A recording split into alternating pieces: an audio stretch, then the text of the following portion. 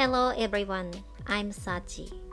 Daytime temperatures in Japan these days are almost as hot as midsummer. But how is everyone doing? In my childhood during May, the weather was a little chilly with spring sunshine, but in recent years, it seems as if summer is coming as soon as winter is over. Where is spring? The other day, I was so focused on shooting a video of the festival that I got terribly sunburned. The back of my neck was bright red. It's the first time in my life that I've gotten sunburned in May that is almost as bad as a midsummer's day. The video I previously released over a 2-week period was the result of such an effort. I'm proud of myself. I hope you enjoy watching my efforts under the blazing sun.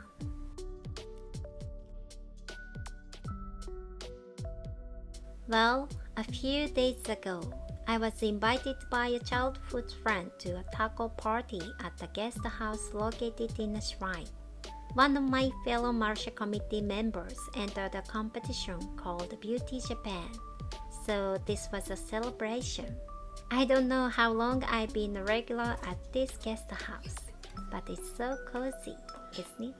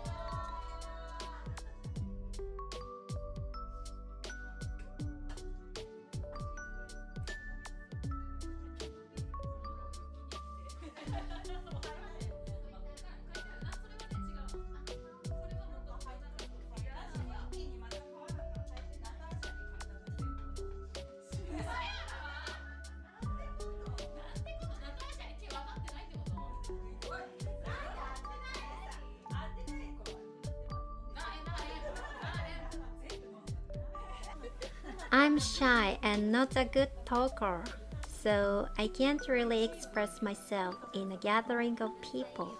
I was accepted as a member of the Marcia committee, but I'm still a little nervous about meeting with a large group of people. But the people who gather at the inn are all so friendly and energetic that just looking at them makes me happy. They are such unique people. I never thought that I would be able to create such a community in my hometown after leaving it more than 10 years ago. And all this at a place 200 kilometers away from where I live now. I usually stay at home and work alone, but I think it's nice to enjoy preparing and eating together with friends like this. And this time it was Mexican food in a Japanese style room. A collaboration of Japan and Mexico. I think it's a unique and interesting sight to sit down together at Shrine's guest house tasting foods from Mexican culture. By the way, the Shinto priest here who has returned from France has an unusual background you normally wouldn't expect from a Shinto priest. He used to teach Japanese in France. He speaks fluent French and English, plays guitar, is an excellent cook, and has many hobbies such as Tai Chi and ballroom dancing. There are many other things, but anyway, he is too impressive in all of them. Such a Shinto priest is quite rare in Japan, don't you think? I think it is not so easy to find a guest house in a shrine itself, and even 3 gods there. I have come to think that goats are cute because I have been coming here often.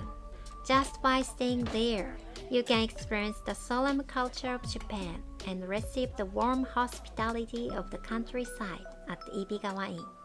Even if you cannot speak Japanese, the priest will welcome you in fluent French or English. Many people naturally gather here, and of course, the inn is recommended for those who want to study Japanese. Recently, I have been thinking more and more about what family means to me as a result of various events that have changed the circumstance surrounding me at a dizzying pace. Deep conversation and talk with childhood friends and spending time with friends in this way and having fun. Some people come here with their children, others with their families. We live in different places, but when we come here, we are like family to each other. Everyone is smiling and laughing.